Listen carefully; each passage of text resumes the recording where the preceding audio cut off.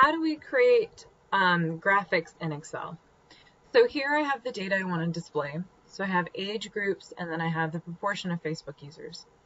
What I'm going to do is I'm going to highlight the data that I want to display, including the titles, and then I'm going to go to Insert, and right here under Charts, I'm going to choose a column chart.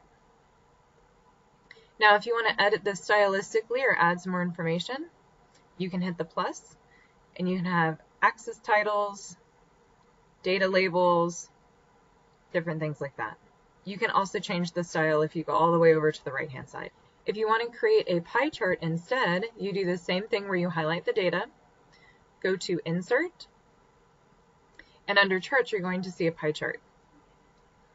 So you can insert a lot of different styles of pie charts. Okay. Again, if we just want to insert this pie chart, there's not a whole lot in the legend, so what you can do is go up to plus and include data labels. You can also include a legend that you can edit yourself. Lastly, if you want to include a polygon, we can go here and it will create a, well, even though it doesn't have polygons, a line graph for us.